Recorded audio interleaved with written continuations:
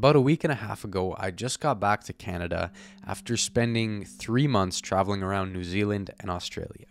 And the thing about these 3 months was I kind of had to give up some of the habits and the stuff I'd been doing for the past like 3, 4 years in my life that had become really important to me. And a lot of those habits had to deal with music and self improvement. A big one of those things was going to the gym, because here back in Canada, it wasn't too bad to have like a gym membership, and I have a lot of like home gym equipment as well. So it wasn't costing me too much money to go to the gym and everything.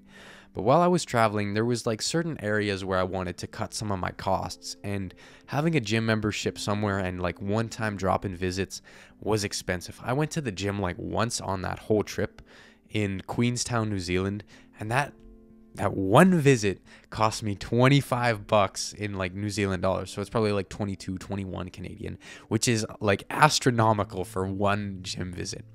And the thing about this trip was I didn't necessarily just give up like the gym entirely and just quit exercising. I shifted my focus. So I started picking up a new form of exercise that I had a little bit of experience with, but not too much. And that was calisthenics. So I would always I'd pretty much work out every single day, like with a couple rest days a week. So it was like 5 workouts a week. And I'd constantly do like pull-ups and stuff and push-ups and just like getting into new kind of calisthenics movements, as well as like a lot of jump training. And I was doing a lot of running as well. And I knew that I wasn't going to be making as much progress as I was in the previous months in the gym, because one, I wasn't eating as much because I was traveling, and I was getting I was burning more calories and everything. And I also didn't have all the gym equipment, and I was doing a different style of training. So I knew by the end of these 3 months that I wasn't necessarily going to be quite as big as I was before I left, which I was completely fine with going in. And the thing about this was, when I got back to Canada, I knew I was going to be lighter, so I went and decided to weigh myself for about the first time in 3 months. And before leaving, I was weighing in around I'd say around 185, 190, depending between those ranges, depending on the day. And I'm about 5'11", and I'd say I was around 12% body fat. I was in really good shape. I was very, very strong. I was benching 285 for my PR, and I was almost close to squatting 405. I think it was around 375 for my PR.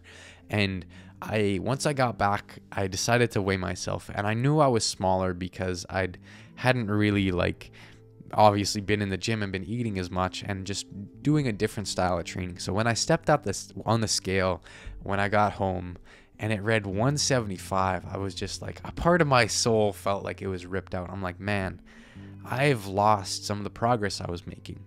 And the thing about this was, I knew it was coming, and I've always been a very self-conscious person, so I wasn't mad at myself for losing muscle. I knew it was just part of the process. But as I was kind of thinking this over and taking some time, I decided to shift my perspective. And when I was kind of talking to myself in my head, I'm like, you know what? No, you didn't really lose all that progress. You just shifted your perspective, and you shifted your goals into a different place. You were doing something different. And the thing was, in terms of being in shape, I was in much better shape when I got back compared to when I left. I'd say I'm close to 8-9% body fat right now. My waist is a lot thinner, and my cardio is a lot better as well. And my pull-up and push-ups number have improved exponentially as well, just from doing them all the time. So in terms of progressing in the gym, I'm not necessarily where I was. I'm just in a different place. I didn't necessarily lose progress or get worse. I got worse at certain things, but I also got better at other things. And this example is kind of the mindset that I want you to have in terms of when you're improving and when you feel like you haven't really improved at all. Because a lot of times we can get in the fact of oh, I'm not progressing at this thing, or oh, I'm not gaining subscribers on my channel.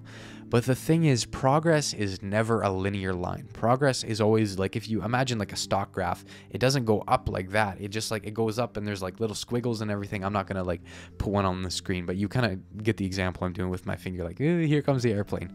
But the thing is about progress is you only have so many, I'll use skill points in a video game. You only have so many skill points that you can apply to different things in your life, and you only have so much time.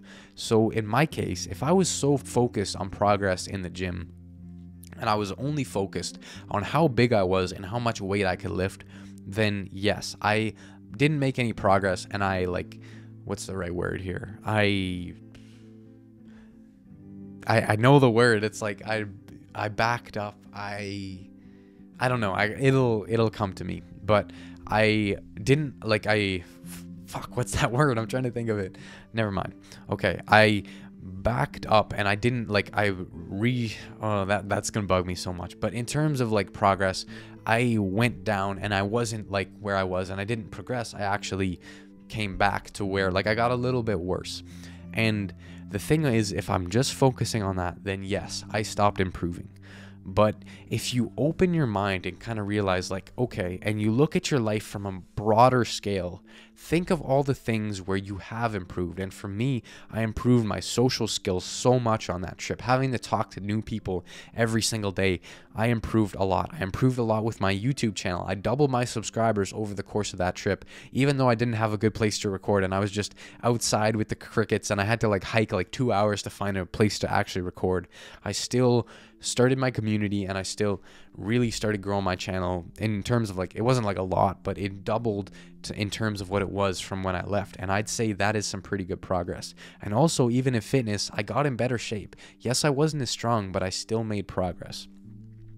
This is the way that you want to look in your life in terms of when you have those moments where you're feeling man, I'm not making any progress, man, I'm not getting any better. Take some time and just think, what other aspects of your life are you improving? Because you're always learning no matter what. Even if you're learning to do a bad thing, you can get better at scrolling on social media. Your mind gets accustomed to the stimulation and stuff. You're still putting your time and your energy to learning that skill of scrolling on social media. So it is up to you to decide where you want to improve. It's up to you to decide where you want to put your skill points. Is that just consuming mindless content on the internet, or do you want to put your skills and your time towards something where it actually matters? And it's up to you where you want to put those things, because you only have so much time and you only have so much effort, and it's up to you to find the things that you want to improve at so that you can actually start making some real progress. Now, with that being said, if you don't know already, my name is Colby Wallace. I'm an 18-year-old artist from Canada. And if you like videos like this where I talk about self-improvement stuff and also want to hear some of the original music I have coming very, very soon, you might as well subscribe. I'm not sure what you're waiting for. It's a win for you, and it's a win for me. And also, if you struggle with being addicted to your phone and want to learn how to actually take back control of your life, I have a free community that you can join right now. Scroll down, click the top link in the description to join. Also, my original music is linked in the description. And with that being said, I have nothing more to say except never stop creating, my friend, and I will see you in the next one. Goodbye.